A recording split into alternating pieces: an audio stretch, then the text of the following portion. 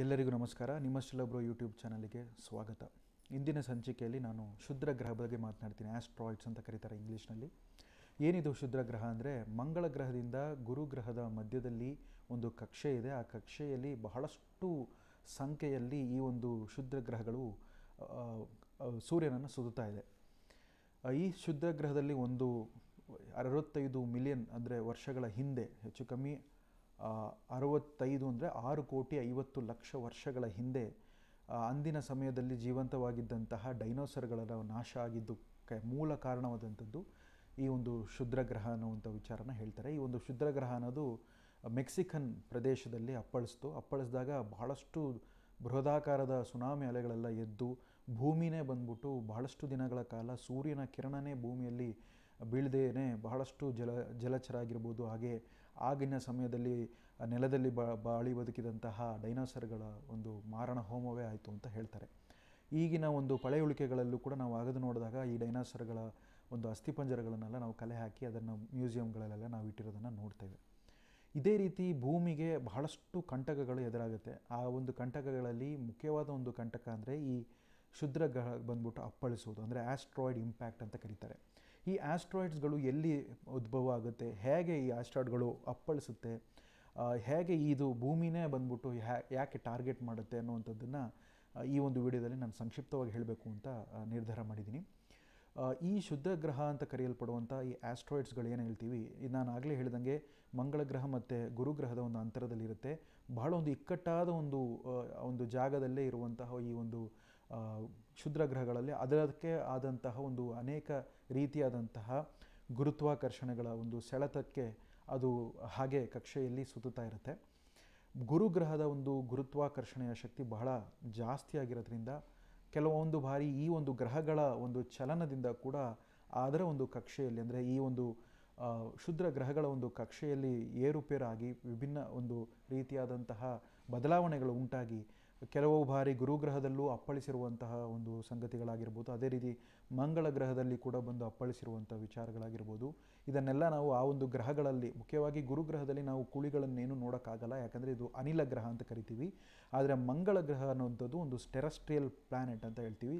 Terrestrial ಅಂದರೆ solid ಆಗಿರುವಂತಹ ಸ್ಥೂಲವಾದ ಒಂದು ಗ್ರಹ ಅಂತ ನಾವು ಕರಿತೀವಿ. ಸೊ ಈ ಒಂದು ಗ್ರಹದಲ್ಲಿ ನಾವು ಈ ಒಂದು ಕುಳಿಗಳನ್ನು ಕಂಡ್ಕೊಂಬರ್ತೀವಿ, ಅಂದರೆ ನೋಡ್ತಾ ಬರ್ತೀವಿ. ಅದೇ ರೀತಿ ನಾವು ಚಂದ್ರನಲ್ಲೂ ಕಾಣ್ತೀವಿ, ಭೂಮಿಯಲ್ಲೂ ಕೂಡ ಬಹಳಷ್ಟು ಪ್ರದೇಶಗಳಲ್ಲಿ ಈ ಥರ ಕ್ಷುದ್ರ ಗ್ರಹಗಳು ಬಂದ್ಬಿಟ್ಟು ಅಪ್ಪಳಿಸಿದೆ. ಈ ಕ್ಷುದ್ರ ಗ್ರಹದ ರೀತಿಯಲ್ಲೇ ಇನ್ನೂ ಸಣ್ಣ ಒಂದು ಆಕಾರದಲ್ಲಿ ಇರುವಂಥ ಒಂದು ಬಂಡೆಯ ಆಕಾರದ ಕಲ್ಲಿನ ಒಂದು ತುಣುಕನ್ನು ನಾವು ಮೀಟಿಯೋರೈಟ್ ಅಂತ ಕರಿತೀವಿ. ಈ ಮೀಟಿಯೋರ್ ಶವರಿಂಗ್ ಅಂತ ಹೇಳ್ತೀವಿ. ಮೀಟಿಯೋರ್ ಶವರಿಂಗ್ ಅಂದರೆ ನಮ್ಮ ಪೃಥ್ವಿಯ ಮೇಲ್ಪದರದಲ್ಲಿರುವಂತಹ ಹವಾಮಾನ ಒಂದು ಏರಿಳಿತಗಳ ಮೂಲಕ, ಅದೇ ರೀತಿಯಲ್ಲಿ ಪೃಥ್ವಿಯಲ್ಲಿ ಮೇಲೆ ಬಹಳಷ್ಟು ಅಟ್ಮಾಸ್ಫಿಯರಿಕ್ ಲೇಯರ್ಸ್ಗಳಿದ್ದಾವೆ. ಸೊ ಆ ಒಂದು ಲೇಯರ್ಸ್ಗಳ ಒಂದು ನಿಯಂತ್ರಣದಿಂದ ಆ ಒಂದು ಕಂಟ್ರೋಲ್ ಇಟ್ಕೊಂಡಿರುತ್ತೆ. ಹೊರಗಿನ ಯಾವುದೇ ಒಂದು ವಸ್ತು ಭೂಮಿಗೆ ಅಪ್ಪಳಿಸಬೇಕಾದ್ರೆ ಆ ಒಂದು ಹವಾಮಾನದ ಒಂದು ಏರಿಳಿತಗಳ ಮೂಲಕ, ಅದೇ ರೀತಿಯಲ್ಲಿ ಈ ಒಂದು ಅಟ್ಮಾಸ್ಫಿಯರ್ ರೀಜನ್ಸ್ ಇರೋದ್ರಿಂದ ಅದರ ಒಂದು ವೇಗ, ಆ ಒಂದು ಮೀಟಿಯೋರೈಟ್ ಅಪ್ಪಳಿಸುವಂಥ ವೇಗವನ್ನು ಕುಗ್ಗಿಸ್ತಾ ಆ ಒಂದು ಸೈಜ್, ಅದರ ಒಂದು ಗಾತ್ರ ಕೂಡ, ಅದರ ಒಂದು ಆಕಾರ ಕೂಡ ಕಮ್ಮಿ ಆಗ್ತಾ ಭೂಮಿ ಮೇಲೆ ಅಪ್ಪಳಿಸುತ್ತೆ. ಈ ರೀತಿ ಭಾಳಷ್ಟು ಮೀಟಿಯೋರೈಟ್ಸ್ಗಳನ್ನು ವಿಜ್ಞಾನಿಗಳು ಕಲೆ ಹಾಕಿದ್ದಾರೆ. ಅದರ ಬಗ್ಗೆ ಸಂಶೋಧನೆಗಳನ್ನು ಕೂಡ ಮಾಡ್ತಾ ಇದ್ದಾರೆ. ಬಹಳಷ್ಟು ಅನ್ಯ ಗ್ರಹದಿಂದ ಬಂದು ಇಲ್ಲಿ ಭೂಮಿಯಲ್ಲಿ ಅಪ್ಪಳಿಸಿರುವಂತಹ ಮೀಟಿಯೋರೈಟ್ಸ್ಗಳನ್ನು ಕೂಡ ಕಲೆ ಹಾಕ್ತಾ ಇದ್ದಾರೆ. ಅದರ ಬಗ್ಗೆ ಕೂಡ ಭಾಳಷ್ಟು ಸಂಶೋಧನೆಗಳು ನಡೀತಾ ಇದೆ.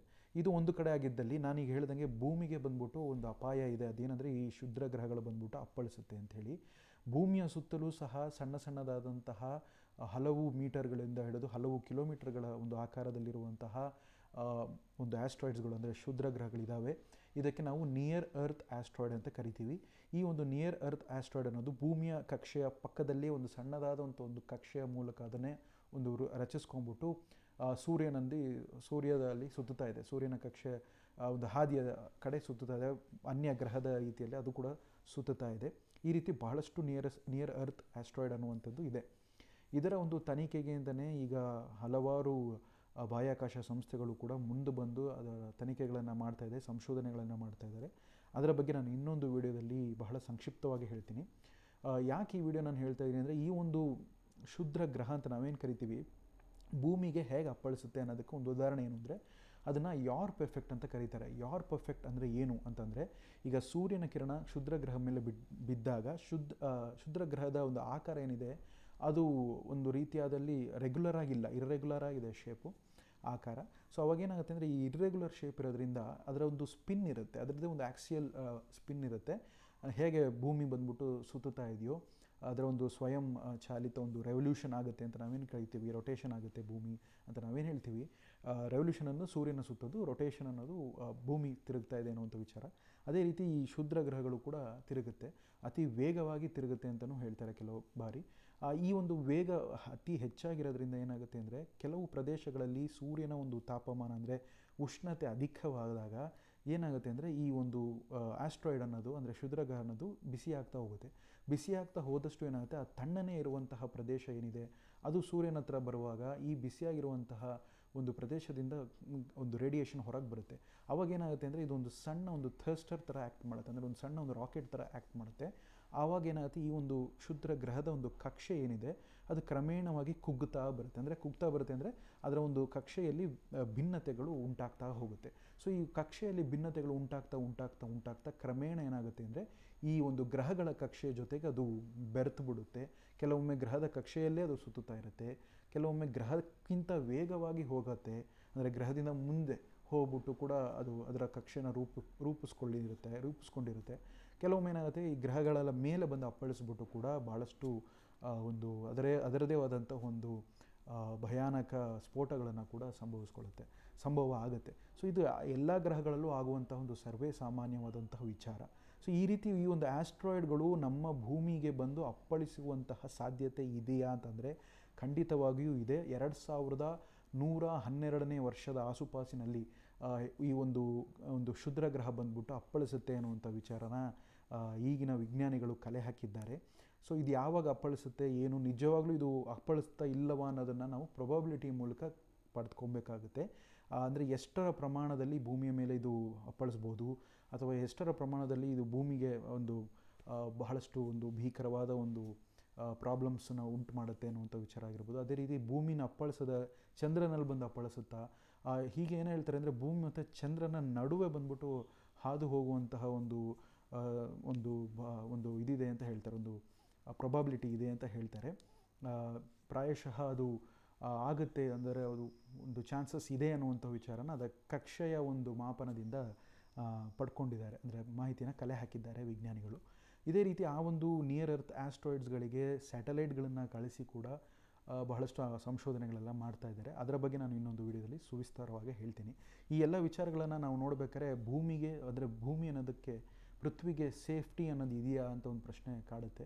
ಬೇರೆ ಗ್ರಹಗಳಿಗೆ ಇಲ್ಲದೇ ಇರುವಂತಹ ಒಂದು ಸುರಕ್ಷತೆ ಭೂಮಿಯಲ್ಲಿ ಸುರಕ್ಷತೆ ಇದೆಯಾ ಅನ್ನೋಂಥ ಪ್ರಶ್ನೆ ನಮ್ಮನ್ನು ಕಾಡುತ್ತೆ. ಸೊ ಈ ಒಂದು ಪ್ರಶ್ನೆ ಕಾಣಬೇಕಾದ್ರೆ ಇನ್ನೊಂದು ಪ್ರಶ್ನೆನೂ ನಮಗೆ ಉದ್ಭವ ಆಗೋದೇನು ಅಂದರೆ, ಪ್ರಕೃತಿನ ನಾವು ನಿಯಂತ್ರಿಸಲಿಕ್ಕೆ ಆಗುತ್ತಾ? ಖಂಡಿತವಾಗ್ಲೂ ಆಗಲ್ಲ ಗೆಳೆಯರೇ. ಭೌತ ವಿಜ್ಞಾನವಾಗಿರ್ಬೋದು, ರಾಸಾಯನಿಕ ವಿಜ್ಞಾನ, ಜೀವಶಾಸ್ತ್ರ ಆಗಿರ್ಬೋದು, ಆದರೆ ಅದೇ ರೀತಿ ನಾವು ಎಷ್ಟೋ ಒಂದು ನಾವು ಹಲವಾರು ಧಾರ್ಮಿಕವಾದ ಪುಸ್ತಕಗಳನ್ನೆಲ್ಲ ನಾವು ಓದಿರ್ತೀವಿ, ತಿಳ್ಕೊಂಡಿರ್ತೀವಿ. ಅದರ ಒಂದು ತತ್ವಗಳನ್ನು ತಿಳಿದ್ರೂ ಸಹ ಭೂಮಿಗೆ, ಅದೇ ರೀತಿಯಾಗಿ ಮಾನವ ಕುಲಕ್ಕೆ ರಕ್ಷಣೆ ಅನ್ನೋದು ಇದೆಯಾ ಇಲ್ವಾ ಅನ್ನೋಂಥದ್ದು, ಅದೇ ರೀತಿ ಪ್ರಕೃತಿಯಿಂದ ನಾವು ಅದರಿಂದ ಹೇಗೆ ತಪ್ಪಿಸ್ಕೊಳ್ಲಿಕ್ಕೆ ಆಗುತ್ತಾ ಇಲ್ವಾ ಅನ್ನುವಂಥ ಪ್ರಶ್ನೆಗಳು ಕೂಡ ಆಗಿಂದಾಗಲೇ ನಮಗೆ ಕಾಡ್ತಾ ಇರುತ್ತೆ. ಸೊ ಇದೆಲ್ಲ ನೋಡಬೇಕಾದ್ರೆ ಒಂದು ಪ್ರಶ್ನೆ ಕಾಡೋದೇನು ಅಂದರೆ, ನಾವು ಈ ಒಂದು ಸೃಷ್ಟಿಯ ಒಂದು ಮೂಲ ಅಂತ ನಾವು ಕರೆಯುವಂತಹ ಈ ಪೃಥ್ವಿಯಲ್ಲಿ ಹೇಗೆ ಈ ಪೃಥ್ವಿ ಮಾರ್ಪಾಟಾಗ್ತಾ ಇದೆ, ಹೇಗೆ ಈ ಪೃಥ್ವಿಯಲ್ಲಿರುವಂತಹ ಬಹಳಷ್ಟು ವೈಜ್ಞಾನಿಕ ಹಿನ್ನೆಲೆಗಳು ಮತ್ತು ಈ ಒಂದು ವೈಜ್ಞಾನಿಕ ವಿಚಾರದಿಂದ ಮಾನವ ಹೇಗೆ ಪ್ರಗತಿ ಹೊಂದಿದ್ದಾನೆ, ಈ ಪ್ರಗತಿ ಹೊಂದಿರುವ ಮಾನವನಿಗೆ ಅವನ ಒಂದು ಪಂಗಡದಲ್ಲಿಯೇ ಬಹಳಷ್ಟು ಕಳಂಕಗಳಿರುವುದ ಒಂದು ಭಾಗ. ಅಂದರೆ ಬೇರೆ ಬೇರೆ ದೇಶಗಳಲ್ಲಿ ತನ್ನದೇ ಆದಂತಹ ಒಂದು ರಕ್ಷಣಾ ಪಡೆಗಳನ್ನು ಇಟ್ಕೊಂಡು, ಆಯುಧಗಳನ್ನು ಇಟ್ಕೊಂಡು ಯುದ್ಧ ಯಾವಾಗ ಆಗುತ್ತೆ ಅನ್ನುವಂಥ ಒಂದು ಭೀಕರ ಒಂದು ಭಯದಲ್ಲಿ ಕುಳಿತಿರುವಂಥ ಒಂದು ಸಮಯದಲ್ಲಿ ಈ ಒಂದು ಮಾನವ ನಿರ್ಮಿತವಾದ ಯುದ್ಧಕ್ಕಿಂತ ಹೆಚ್ಚಾಗಿ ಪ್ರಕೃತಿ ನಿರ್ಮಿತವಾದಂತಹ ಒಂದು ಮನುಕುಲದ ಅಳಿವು ಕೂಡ ಸಾಧ್ಯತೆ ಇದೆಯಾ ಅನ್ನುವಂಥ ಪ್ರಶ್ನೆ ನಮ್ಮನ್ನು ಆಗಿದ್ದಾಗಲೇ ಕಾಡ್ತಾ ಇರುತ್ತೆ. ವಿಜ್ಞಾನ ಅದಕ್ಕೆ ಉತ್ತರ ಕೊಡುತ್ತೆ, ಖಂಡಿತವಾಗ್ಲೂ ಆ ಸಾಧ್ಯತೆಗಳು ಇದೆ.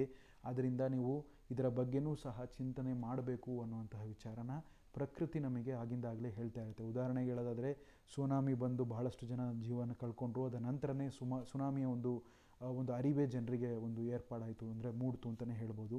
ಇದೇ ರೀತಿ ಬಹಳಷ್ಟು ಹೊಸ ಹೊಸ ವಿಚಾರಗಳು ಕೂಡ ಆಗಿಂದಾಗಲೇ ಪ್ರಕೃತಿ ತನ್ನ ಒಂದು ಹಿಂಟ್ಗಳನ್ನು ಕಳಿಸ್ತಾ ಇರುತ್ತೆ, ಒಂದು ಸೂಕ್ಷ್ಮತೆಯನ್ನು ಆಗಿಂದಾಗಲೇ ತಲುಪಿಸ್ತಾ ಇರುತ್ತೆ. ಇದನ್ನು ನನ್ನನ್ನು ಅರಿತುಕೊಳ್ಳಿ, ತಿಳುಕೊಳ್ಳಿ, ನನ್ನ ಇದಕ್ಕೆ ನನ್ನ ಒಂದು ಶಕ್ತಿಗೆ ಮೀರಿಬಿಟ್ಟು ಯಾರಿಂದಲೂ ಗೆಲ್ಲಲಿಕ್ಕೆ ಆಗಲ್ಲ ಅನ್ನುವಂಥ ವಿಚಾರನ ಪ್ರಕೃತಿ ಹೇಳ್ತಾ ಇರುತ್ತೆ ಅನ್ನೋಂಥ ವಿಚಾರನ ನಾನು ಹೇಳಲಿಕ್ಕೆ ಇಷ್ಟಪಡ್ತೀನಿ. ಇದೇ ರೀತಿ ಇನ್ನೂ ಬಹಳಷ್ಟು ವಿಚಾರಗಳನ್ನ ನಾನು ಮುಂದಿನ ಸಂಚಿಕೆಯಲ್ಲಿ ಮಾತನಾಡ್ತೀನಿ. ಈ ನಿಯರ್ ಅರ್ತ್ ಆಸ್ಟ್ರಾಯ್ಡ್ಸ್ಗಳ ಬಗ್ಗೆ ಇನ್ನೂ ಭಾಳಷ್ಟು ವಿಚಾರಗಳನ್ನು ನಾನು ಹೇಳ್ತಾ ಹೋಗ್ತೀನಿ. ನಾನು ಈಗಾಗಲೇ ಹೇಳ್ದಂಗೆ ಈ ಒಂದು ಚಾನಲನ್ನು ನಿಮ್ಮಸ್ಟಿಲ್ಲ ಬ್ರೋ ಚಾನಲ್ನ ಲೈಕ್ ಮಾಡಿ, ಸಬ್ಸ್ಕ್ರೈಬ್ ಮಾಡಿ. ಈ ಒಂದು ವಿಚಾರ ತಮಗೆ ಹಿಡಿಸಿದ್ದಲ್ಲಿ ನಿಮ್ಮ ಅನಿಸಿಕೆ ಅಭಿಪ್ರಾಯಗಳ ಕಮೆಂಟ್ಗಳ ಮೂಲಕ ತಿಳಿಸಿ ತಮ್ಮ ಸ್ನೇಹಿತರಲ್ಲೂ ಹಂಚಿಕೊಳ್ಳಿ ಅಂತ ಹೇಳ್ತಾ ಮುಂದಿನ ಸಂಚಿಕೆಯಲ್ಲಿ ಮತ್ತೆ ನಿಮ್ಮ ಭೇಟಿ. ಅಲ್ಲಿಯವರೆಗೂ ನಿಮ್ಮಸ್ಟಿಲ್ಲ ಬ್ರೋ ಯೂಟ್ಯೂಬ್ ಚಾನಲ್ ಪರವಾಗಿ ನಿಮ್ಮ ಸಂದೇಶ. ಧನ್ಯವಾದಗಳು.